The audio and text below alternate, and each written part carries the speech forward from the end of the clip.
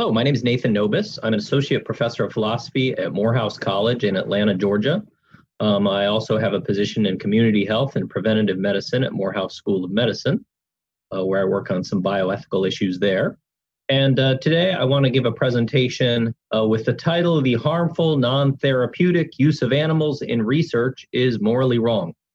I gave my presentation this title because in 2011, after a conference at the Medical University of South Carolina, I presented an article there that was published in a medical journal that was called "The Harmful Non-Therapeutic Use of Animals in Research is Morally Wrong." Since I have this article, I thought it would be good to present it because it presents a lot of the issues related to ethics in animals. So let's take a look at the abstract to see what we're getting into.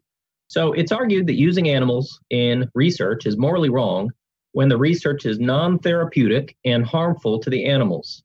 This article discusses methods of moral reasoning and discusses how arguments on this and other bioethical issues might be defended and critiqued. A basic method of moral argument analysis is presented and used to show that common objections to the view that animal research is morally wrong fail. That is, common arguments for the view that animal research is morally permissible are demonstrably unsound or in need of defense. It is argued that the best explanations why harmful non-therapeutic research on human beings is wrong, that is, what it is about human beings that makes such experimentation wrong, apply to many animals as well. Thus, harmful non-therapeutic animal experimentation is wrong for reasons similar to the reasons that harmful and non-therapeutic human experimentation is wrong. So basically, the main argument is this. I begin with something that we can be confident in. Premise one, harmful non-therapeutic experimentation on conscious and sentient human beings, such as imposing fear, pain, distress, injury, confinement, suffering, disease, death, and so on, is wrong.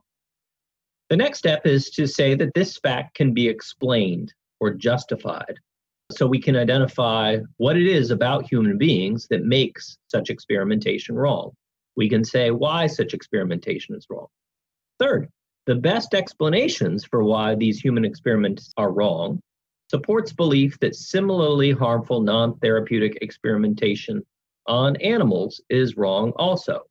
Why is this? Well, because these humans and animals are similar in important ways. They share morally relevant properties. So, therefore, harmful non-therapeutic animal experimentation is wrong. So the basic gist is why I think animal experimentation is wrong? Well, think about why human experimentation is wrong, or human experimentation that would be in any way comparable to animal experimentation. That's wrong, but we can ask why, and we can see where better answers lead. And the argument is that better answers for why this type of experimentation on humans is wrong suggests that experimentation on animals is wrong also. So that's the basic argument.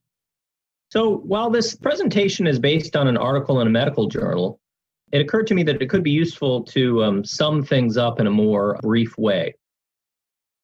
In 2016, a website called Wallet Hub did a series on animal testing or animal experimentation. I have no idea why Wallet Hub did this, but they did. And so they asked a bunch of people to write very short essays on the ethics of animal experimentation. So I wrote one. And I thought it'd be good to take a quick look at it because it basically sums up what I argue in this longer article and what the rest of the presentation will be about. So you can find this presentation online yourself, as well as lots of other people answering this question. But here was my response. They phrased it in terms of animal testing, but our sort of concern here is sort of more broadly animal research, animal experimentation. But what's said here applies to all that. I called this "Animal Testing Should Be Banned," and it's a very short reading. So, animal testing involves experimenting on animals to try to determine whether drugs and medical treatments are safe and effective for humans. It's wrong and should be banned. Why? First and most obviously, drugs and medical procedures treat diseases, injuries, and other health problems. So, to see if a treatment works, a disease or injury must be created in animals. Understatement. This is often unpleasant. Heart attacks in dogs feel awful. Bone cancers in mice are painful. Pigs being burned to test burn treatments is agonizing. Animals living with the induced conditions is unpleasant also. and they are killed at the end of the experiment to study the treatment's effects. It's now easy to see why animal testing is wrong. It violates basic principles of ethical research. It's maleficent or harmful to the research subjects. It's not beneficial to them. It is forced on them since they don't consent. And it is unjust in that animals are burdened with problems not their own. Research, at least with animals who are conscious and so are able to be harmed or made worse off, is wrong for reasons that comparable human research would be wrong. Some argue that the benefits to humans justify animal testing. But when one group benefits at the major expense of another group, that's usually wrong. And how exactly might anyone know that humans benefit more than animals are harmed? And there is scientific evidence that animal testing often is not beneficial for humans, and that clinical research, public health research, and technology-based research are more useful. And you could see the Physicians Committee for Responsible Medicine and Americans for Medical Advancement for more information. Some claim there are no alternatives to animal testing, that it is necessary. But there are alternatives mentioned above, and it's not literally necessary that anyone do it. But suppose somebody wanted to rob a bank and needed a getaway car. There is no alternative to using the car, so it's necessary for the robbery. Does that make using the car okay? No. Even if something is necessary and there are no alternatives to doing it to achieve a particular end, that doesn't make doing the action right. The end determines that. Finally, some say that this reasoning is all beside the point. If your child was dying and animal testing would save him or her, wouldn't you want that testing done? Many would, and that's an understandable feeling. But it's unlikely that animal experimentation would help their child much. Other methods are more likely to be more fruitful. And more importantly, if my child were dying and I tried to experiment on my neighbor's children to try to save my own child, that would be wrong. Why? Simply because those children would be harmed and treated as mere things to be used and abused for my and my child's benefit, which they are not.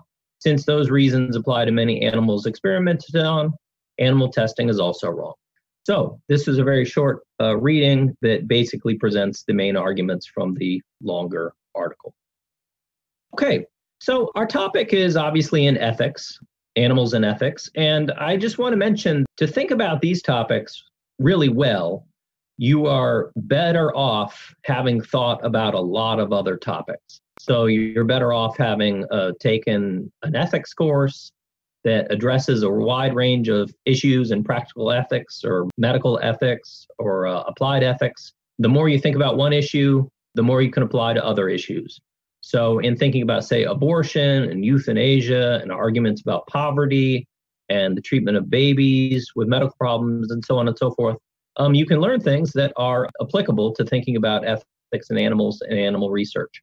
It's also good to be familiar with general ethical theories. There are many of these, and they're all like general explanations about when actions are wrong, permissible, or obligatory. If you're going to argue that animal experimentation is wrong, it can be useful to have understanding of general ideas about when actions are wrong. If you think it's okay or we must do it, well, having an understanding of some of the best theories for when actions are permissible, when we're obligated to do something, those are useful also. There are moral argument analysis concepts and skills, and I'm going to mention these later in the lecture. And finally, this is just one ethical issue about animals. And of course, there are many others. And thinking about many of these other issues can help you understand this. So basically, there's connections among these topics. And the more you know about the other topics, the deeper your understanding of this topic will be. People often approach ethical issues about animals really with not much understanding about anything in ethics in general or anything about other moral issues concerning ethics in animals, and that's not really an ideal recipe for success. So part of my strategy here is to use less controversial issues to better understand more controversial issues. Animal experimentation, of course, is very controversial.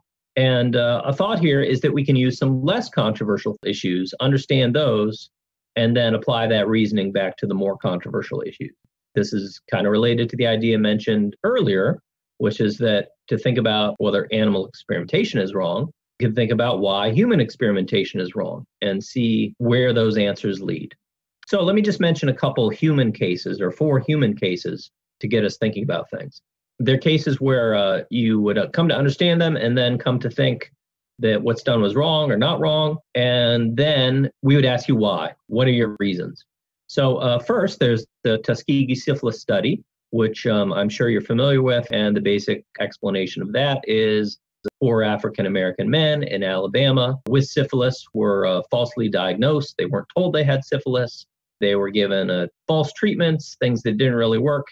And when effective treatments were discovered, they weren't given those on the grounds that they wanted to see what happens when syphilis takes its course. So this is a infamous bioethical failure.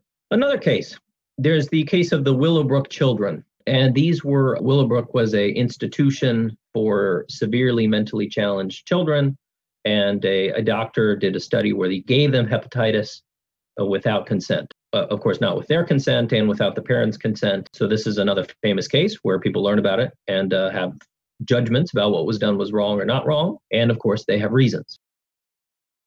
2 different cases. Suppose there's a human cadaver study and there's a cardiologist and she gets permission to study her patient's hearts after they pass away. They agree. The researcher does that research after they die. Finally, some skin tissue research. So here, just a scientist is studying some skin cells from some consenting human donors. So we have 4 cases. I suspect the first 2 you would think are quite different from the last 2. And why that is good to think about. So we will use those reflections later.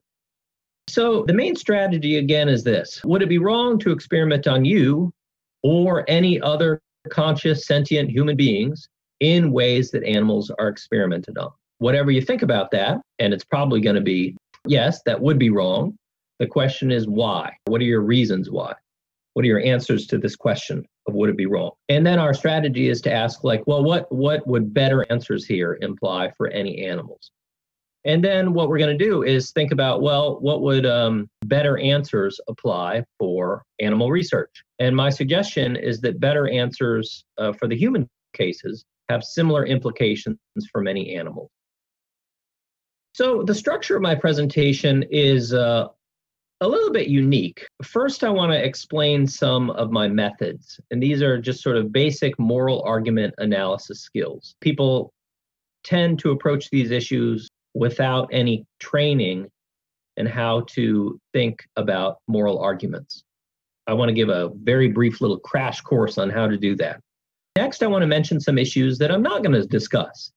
Why is that? Well, I have found in my experience of talking with people about these issues for quite a while, is that when the issue comes up of the ethics of animal experimentation, people tend to raise a lot of issues that are not really relevant to the exact question whether animal research is wrong or not wrong and why. So I just want to mention that because this is how people often respond. Next, I'm going to respond to objections, basically arguments that no, animal experimentation is permissible, it's not wrong, and here's why it is. And I'm going to use those argument analysis skills to respond. So basically, this structure is a little unique because when the issue is raised, some people respond in kind of defensive ways. They kind of immediately respond, no, animal experimentation is okay. And they might or might not offer their reasons. But since they respond in a defensive way, they're not really open to thinking about why or considering why somebody would think it's wrong. So I want to present these objections first before returning to a case to think that animal research is wrong. I think if we respond to these objections, people will be more likely to consider this case. Whereas if you present the argument first, they'll probably be thinking about all their objections and not really be paying close attention to the argument that you're giving. So that's my overall strategy.